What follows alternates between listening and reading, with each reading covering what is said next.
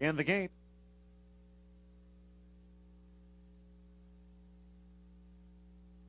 And they're off.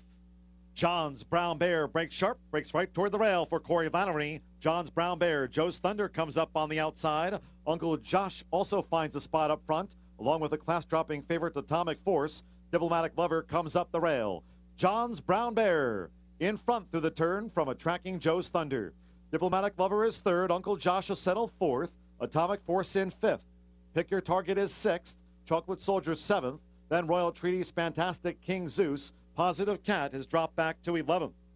They covered the opening quarter in 24 3/5 seconds. John's Brown Bear sets the tone for Joe's Thunder, who's right up with its leader, 5 furlongs to go. Diplomatic Lover at the rail running in third by a length. Miguel Mena and Atomic Force. Most Wanted at 6 to 5. Atomic Force is a close fourth. Uncle Josh, Pick Your Target is wide at the half-mile pole. Chocolate Soldier is next. Royal Treaty's Fantastic. King Zeus is being driven 3.5 furlongs out, and Positive Cat still at the back of the pack. They have 3 furlongs to go. John's Brown Bear just in front. Joe's Thunder right there in a position to challenge. Atomic Force is running in third as they come toward the quarter pole, and down toward the inside, Diplomatic Lovers under pressure as they straighten away.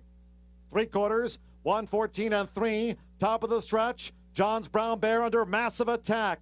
Now charging on the outside is King Zeus there, along with Chocolate Soldier toward the inside under pressure.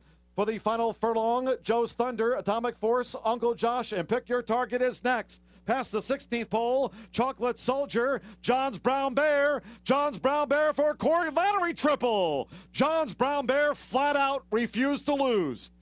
Chocolate Soldier just out finished, Joe's Thunder third, Atomic Force, Uncle Josh fifth.